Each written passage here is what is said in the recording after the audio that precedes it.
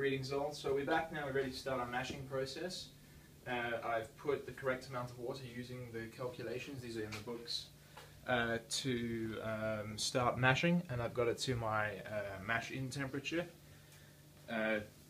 Mashing temperatures are quite complicated and they're very based on recipe, so there is a little bit in the brochure about how to do this, but we will put up some tables on our website to clarify this process. But generally there's a few phases we go through, different rest stages to get the best extraction of sugar from our grains and minimize proteins. Anyway, so I've got my grains here. What's the recipe we're doing, Matt? This is a dunkel recipe that we're doing today, so yeah. It's one that we're going to be using for my brewery. So, and how much grain is there involved? This is 4.7, so it's quite a big bill. Okay. It's going to be a stronger beer, but we're not skimping. So. And what's the mix of grain you've got in there?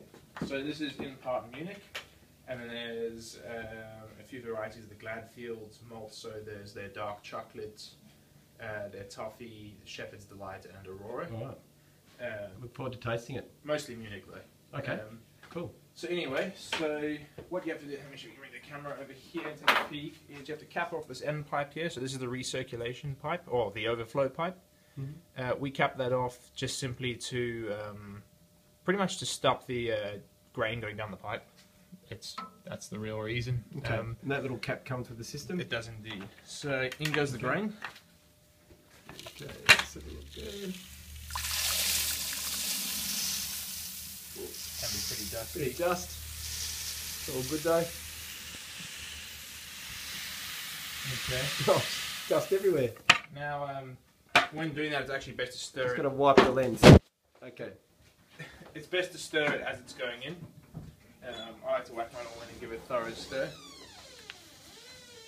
But just you want to make sure there's no clumps of grain when it goes in. Take the cap off. At this stage, that's the cap out. Don't want to leave that on. Okay. And it's just giving it all a good stir. It can get pretty rough. You just want to avoid clumps, so make sure it's really well mixed in there.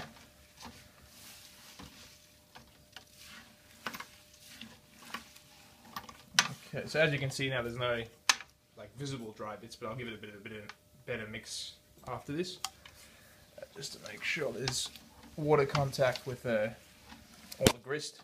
So you don't need to do it for too long. That'll do.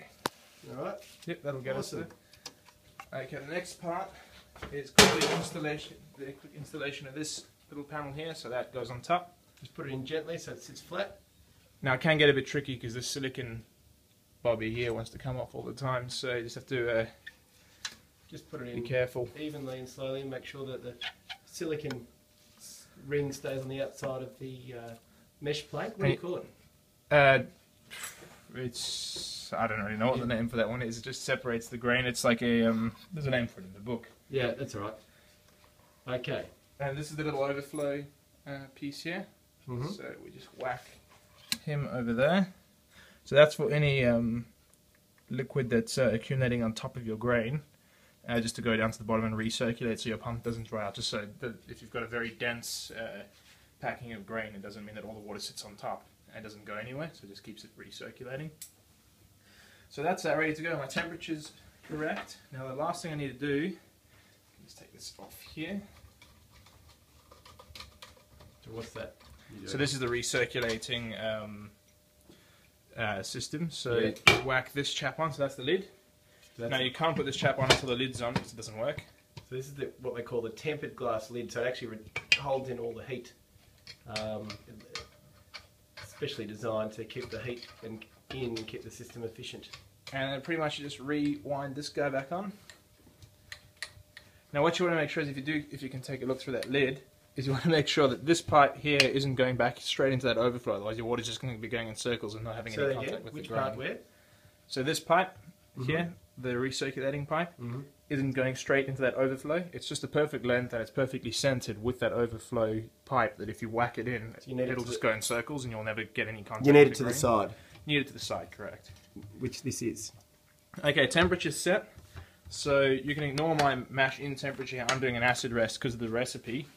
But there are simpler, more simple recipes and mash in temperatures, but we'll discuss that another time. So it's all sorted. All you do is turn on this pump. set to mash temperature. On goes the pump, and we will then increase the temperature for our various rests, as I showed earlier, by holding down the set button and increasing the temperature at the correct time periods. And this mash will probably take about an hour and a half. Generally, they take an hour. So now it's sort of, well, you could probably see now that it's starting to circulate through. And we're going to bring the temperature up to, what are we doing this temperature to, Matt? We're going up to 45 initially, but we will get as far as 70, and 75 is the mash out temperature. Okay, so it doesn't have a timer, so you've got to follow the time yourself. So you just set your stopwatch. So on your iPhone or an egg timer if you... Yeah, so you need to be aware of the times and the recipe, follow that. It'll do all the pumping for you and the temperature, but you've got to do the timing. Correct. Alright, that it? See you in the next part. Alright.